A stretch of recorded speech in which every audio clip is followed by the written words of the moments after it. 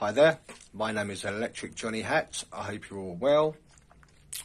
Just carrying on with my work on biology and relating it all back to science, because this is what's going on. This is how they are working things.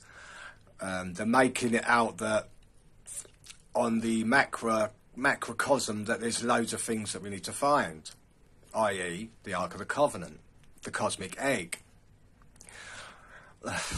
And we all this talking about the owl as well, how powerful the owl is. Now, all these things all relate back to your head, your brain. The Ark of the Covenant you will never find. Stop looking for it on the macrocosm, because it's in the microcosm. The Ark of the Covenant is in your brain. It's called the sphenoid bone, which it basically has wings like an owl. So if you looked at it, the Ark of the Covenant is in here. See how this is a part of it, but it's in the side view.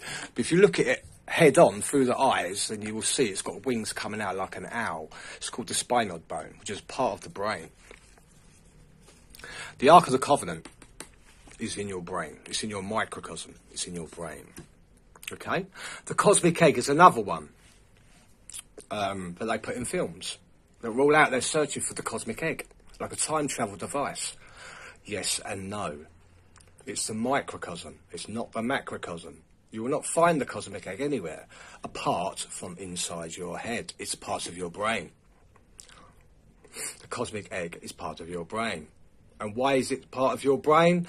And why is it related this way? It's because when you take DMT, when you take DMT, the DMT goes up and down the 33 vertebrae, up into the cosmic egg. Okay?